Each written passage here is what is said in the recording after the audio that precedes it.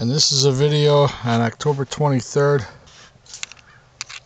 of the little treehouse suite that our son fixed us up with. And this is the view. More or less, you come in the front door and there's the family. Hello. Thank you for welcoming me into your cottage, little dwarfs. There was no lock, so. Okay, this is more or less the little front room. There's a little sleeping alcove right up here for kids. And then this is the main bathroom.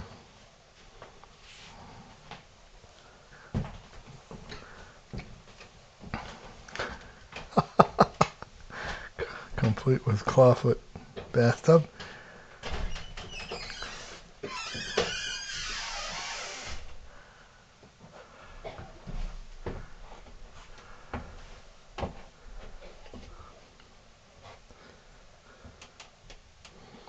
wish I could do justice to all this, but I can't. So all I can do is try to take a quick video.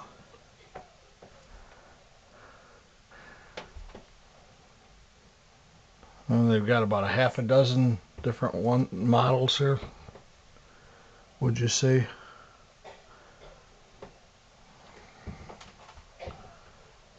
It's all open beam ceilings. Pretty logs. This is a combination, more or less, kitchen and dining room.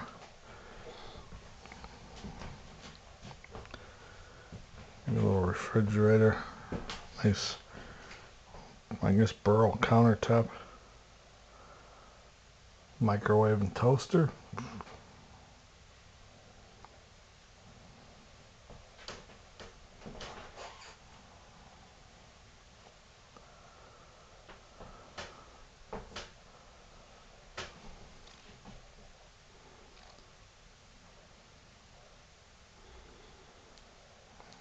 Baseboard heating in the main room, and then there's an auxiliary heater in the master bedroom.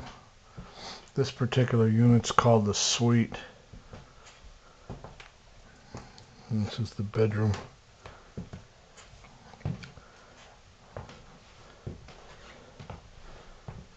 Comes with a nice full-size bed, and they even supply you with mosquito netting.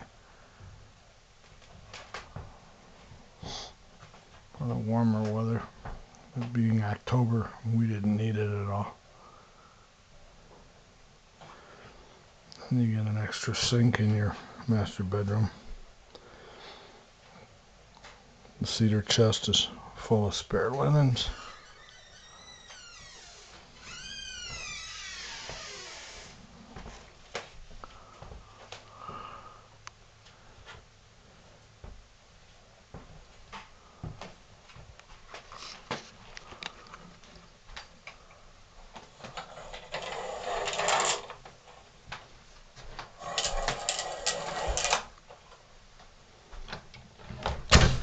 You've got double doors opening out onto the deck, come off the bedroom. And there was the front door where we started.